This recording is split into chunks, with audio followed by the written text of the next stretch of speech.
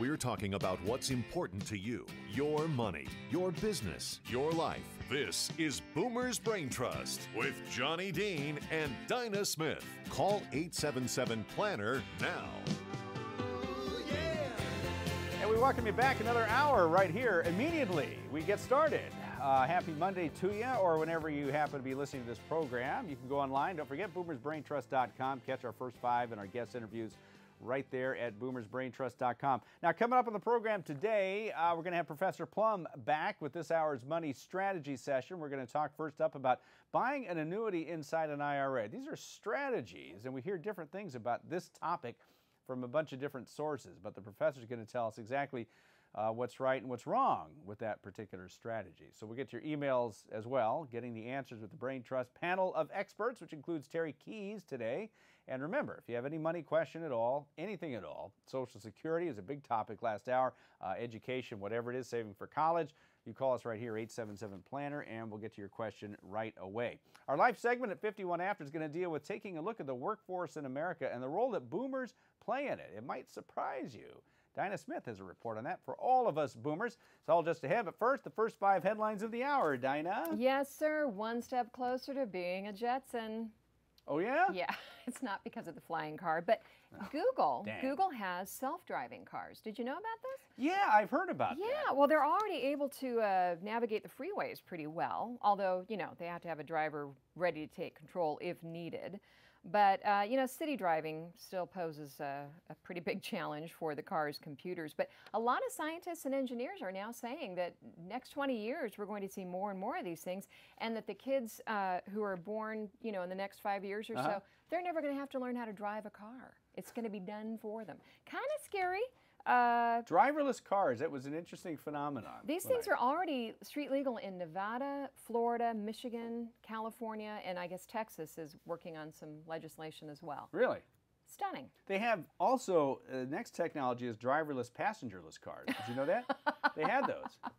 It's amazing technology. I'm going to get one of those myself. Sounds like a winner. Sounds like a winner. The IRS, Wallet Hub IRS audit report is out. We get these every once in a while. This is what they found. The smaller the income, the higher the tax evasion. I would think that would make sense. I mean, in a sort of weird, twisted way. The smaller the income. They found that for both consumers and corporations, there's a higher rate of tax evasion among people with smaller incomes. If they make less than $200,000, audited consumers pay 83% higher penalties. These are people that have been audited, right? As a percentage of gross income of AGI than people making more than $200,000. And audited corporations that earn $250,000 to $1 million pay more than 11 times higher penalties than corporations earning $10 to $50 million. So you can see that. Now, individuals making $10 million or more are 3,933% more likely to be audited than those who make $25,000 to $100,000. Professor Plum talked about this one time. Well, of course, guess what? How much money are you going to get out of somebody who's, you know, making 25 grand? Why do you rob banks? That's where the money is. So here's some good news, you skinny little boomers. Yeah, you really are skinny. In fact, you're skinnier than the generation which is coming up behind us. That's according to research done in Australia. University of Adelaide researchers used data from 89 to 90 and then 07 to 08, and they compared the attributes of the two generations when they were 25 to 44 years of age, and they found that those born in Gen X had higher rates of obesity and diabetes than baby boomers at the same age. Really? Yeah, so they're not sure what this is going to bode ahead. You know, it could be that this is a sign of an entirely different switch in the way people are taking care of themselves. They thought that they would find them to be much healthier, but that wasn't the case. Actually, although I will say Gen Xers, they're better educated, they're less likely to smoke, and they're more likely to be employed if they're female. Oh. Interesting. But they're eating more. But they're eating more and not taking care of themselves. Well, I see that. I see it among boomers, too. But if you notice that, I mean, there are a lot of kids there. Yeah. I was going to say something crass, like you've seen all the fat kids there are out there. But I'm not going to do that. That would be wrong of me because, you know, words hurt. But, you know. So does John. Hey, we're boomers. You know, we say it like it is. Come on. All right?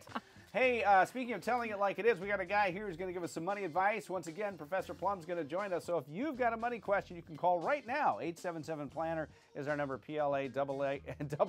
Get on board. We are coming right back.